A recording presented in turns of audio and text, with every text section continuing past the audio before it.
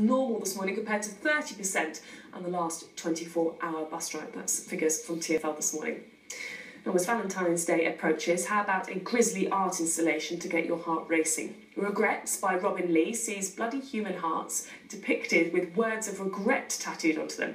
As if that wasn't gory enough, the backdrop to this art piece is Bart's Pathology Museum, where human bodies, body parts and a wide range of genetic defects have been preserved for medical science. Now, if you're a bit squeamish or perhaps you're eating your breakfast, you're advised to look away about now. A compound, a substance composed of two or more elements chemically combined in definite proportions by weight. The inspiration actually came from an argument that I witnessed last Valentine's Day in my street. I went out to buy a bottle of milk. I saw a couple arguing, and the woman posed a question to the man, and she said, "What do you regret about this relationship?" And he said, having the word useless written across my heart.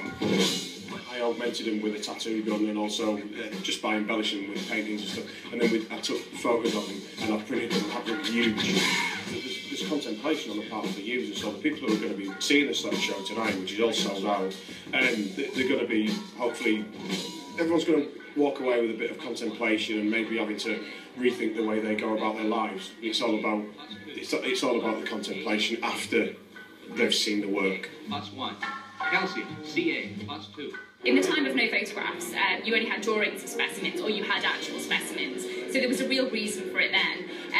Nowadays, as I said before, we tend to find that we're having a sort of comeback of different diseases. So medical students nowadays aren't seeing certain diseases. So without specimens like this to show them what they're like, they wouldn't have a clue.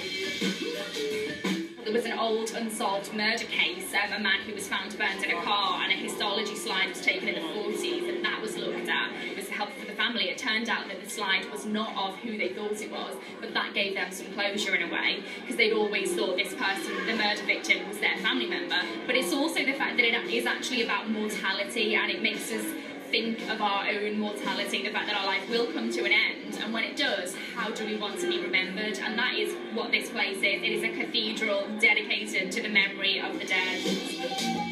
People assume that if you're a mortician or you work with the dead that you must be really miserable, and it's my personal opinion that we actually have a better grasp of life and how fantastic it is and how easy it is to just, have it ended. And also, quite a few studies have been done on the psychology of thinking about your own mortality, and apparently it is good for your mental health. So, maybe it's a positive thing. There we are. Nothing says romance like a few pickled hearts. Now, still ahead this morning, the latest headlines.